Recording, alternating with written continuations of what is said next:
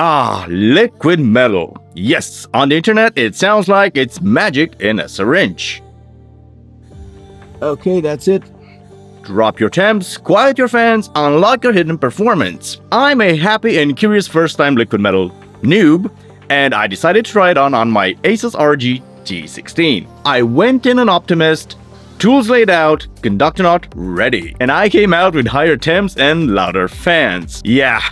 And of course, well, a smile, because now I can actually tell you what really happened when you DIY, this for the first time. It's not all roses and peaches. I'm a part-time gamer with a grudge on noise and high fan RPMs ruining my vibe, and basically, well, I started to believe that the factory-applied liquid metal is definitely inferior to the most expensive stuff out there. Well, that's why I got the Cryonaut. This wasn't really very hard for me to believe because, well, I had so many issues with this model and brand that I really thought that they cheaped out on the liquid metal, but, well, actually, no. Shame on me for this one. LOL, right? Anyway, follow up this video with my Asus guide for the full story here. The link should be somewhere in the description down below, and you can also see it somewhere up here. So that's where the idea of changing the stuff came out from, and well, what follows is a definite how not to, or even better said, why not to change out the factory applied stuff. Quick sanity check though, I do have to mention this is very important. Check before we dive in the following. Liquid metal is definitely conductive and it reacts with aluminum, so definitely just keep it on copper or nickel plated copper, unplug that battery, mask that area up, and definitely move slowly. I did all of that. I genuinely tried to do everything right. What I didn't expect though was how easy it is to mess up one thing, and that's what matters most. Well, the thickness of the liquid metal applied. I know this wasn't done in a pure scientific way, but I definitely took a reference of the temperatures and the fan speed of the device in my favorite gaming setup, and while playing my favorite game as of late, Fortnite, and knowing how it behaved before and after the application gave me, of course, a real-world comparison. It was the fan noise that bothered me after all, so by improving the thermal exchange efficiency would ramp down the RPMs. At least in theory, right? I was dumb, so let me show you what not to do or why you should not do it, or at the very least take my mistakes and, well, learn from them. Also, for your late night gaming sessions, don't forget to check out my freshly roasted coffee shop down below, so that's my merch below, where I roast on order fresh coffee for you guys to send your way before, the next LAN party begins. Or was that back in the 90s? Here's exactly how it went down because I only opened the laptop, well, 3 times. Round 1.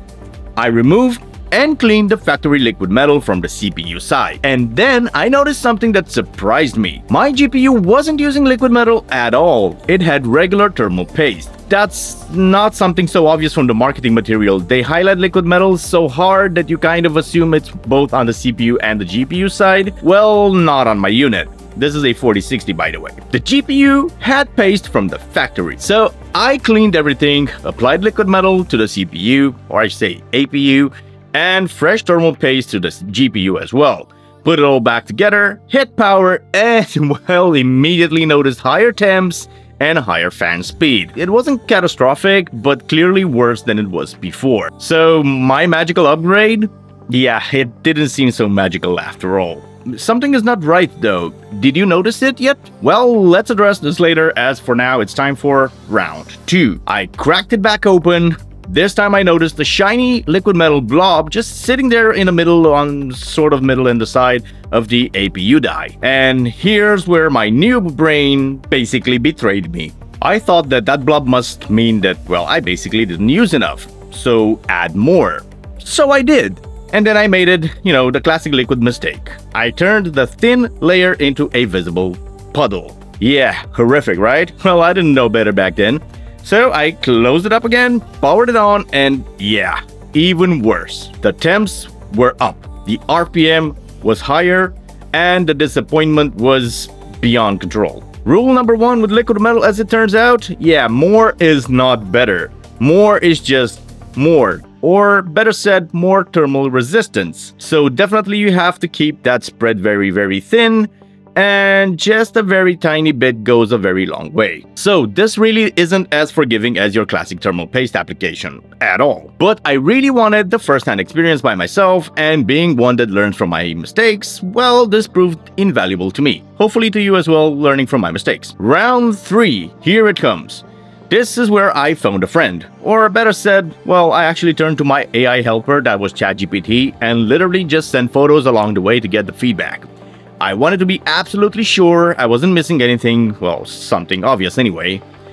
We went step by step, cleaned both sides once again, prepared the dye and basically the cold plate so they're both just as uniform silver sheen, and then just wiped up any movable excess until it barely looked like anything was on there at all. Even pulled the liquid metal back slightly from the foam dam, make sure nothing was pulling at the edges, and mount with very careful cross-tightening pattern with very tiny quarter turns. We dialed the application until it looked like a mirror film. Thin, even, no beads, no shine that runs if you tilt it. It looked right, it looked factory, it looked like the photos you see in the teardown videos. Well, I'm kidding. It looked like one of those if you squint is mint videos, because it's really hard to handle this stuff and well, to make the perfect application, since you need surgeon-like hands and maybe robotic applicators, and I've got neither of those. That's what makes liquid metal a headache. You definitely have to have the right environment in order to apply it, and very small errors or mistakes can cost dearly. So I'm not a huge fan of liquid metal by now, and definitely you should learn from this something. At least the takeaway should be that if you want to do it, you have to be really prepared, and disappointment is always an option. And just like that, I tested again. Results? Still hotter than stock under gaming loads, about 5 to 10 degrees Celsius higher, but it seems that the fans now are actually not ramping up as much. Remember spotting something that was wrong from the very first time I've opened up this device? Yeah, well, the behavior changed, the behavior of the fans. And this might be because, well, the contact isn't as good as possible, and or maybe it is too much liquid metal applied there. Actually, I think part of the problem might be that I haven't redone the VRM and memory thermal interface. The factory actually used a paste-like gap filler, not pads, that's just a filler. And I'm not going to tackle this in this video. We can clearly see that the putty there that has been used by the factory should have been redone as well, because now it's split between the heatsink and what's left on the VRMs.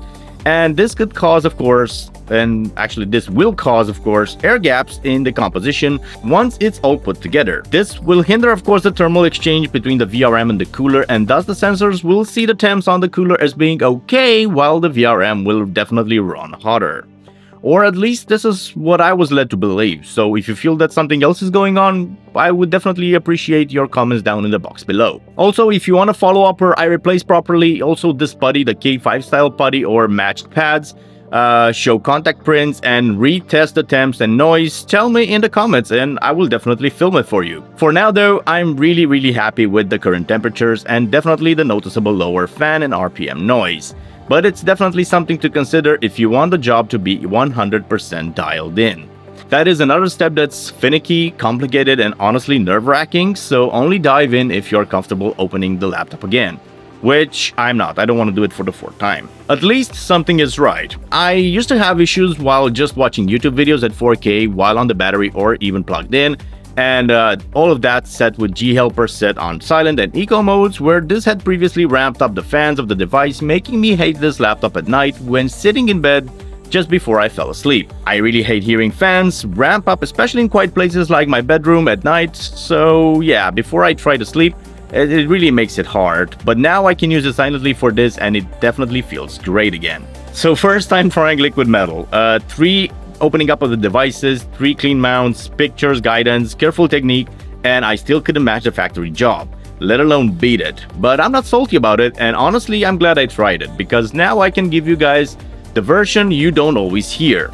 The DIY liquid metal on a modern laptop is not guaranteed at all as a win. In fact, it's actually really easy to make things worse. And here's what I learned the fun way, but I did not expect. 1. The factory liquid metal job on this G16 is actually very good. They have the dose, the foam barrier, and the pressure tuned in. And not only that, but it seems that definitely they're using some good stuff over at the factory. So kudos to you, Asus, for this. Well, this or the use of more expensive, more highly conductive liquid metal really doesn't matter much, as the application can be a nightmare. And also there is so much that the heatsink can actually do in terms of dissipating the heat away. So its design capacity maybe is limited, and maybe the stuff they use at the factory is just good enough as it takes, as one can take it into consideration. 2. With liquid metal, a pretty blob is a bad sign. If you can see a rounded pool, you're adding thickness where you need actually thinness. Liquid metal needs to act like a microscopic metal interface, not a cushion. If it moves when you tilt the board around, it is definitely too much. 3. Pre-tinning is not optional. You have to rub in a tiny amount into both the die and the cold plate until it just looks like a stain, not a layer.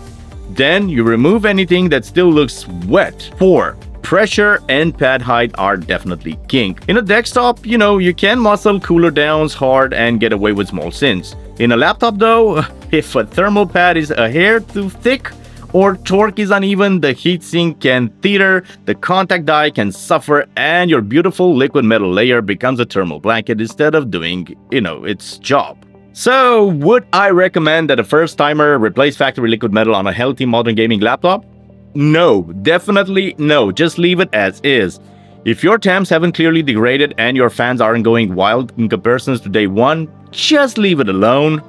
If it ain't broke, don't fix it, the saying. If you absolutely have to go in, like your liquid metal has dried out after years of heat cycles, or you've replaced the heatsink, or you've confirmed your pad's thickness and contacts are dialed, then okay, do it slowly and do it right. Otherwise, you can just consider dishing out liquid metal altogether. A top-tier paste or phase change pad can definitely get you within a few degrees of liquid metal with far less risk, far less stress, and definitely far fewer opportunities to turn this win into a loss. The biggest lesson for me as a cheerful noob is that liquid metal isn't the main character of the story. Contact mechanics definitely are. You need the right pressure, you need the right flatness, you need the right pad comparisons if you're switching out pads on maybe the VRMs. The screw of the order also matters. The tightening of the screws also matters.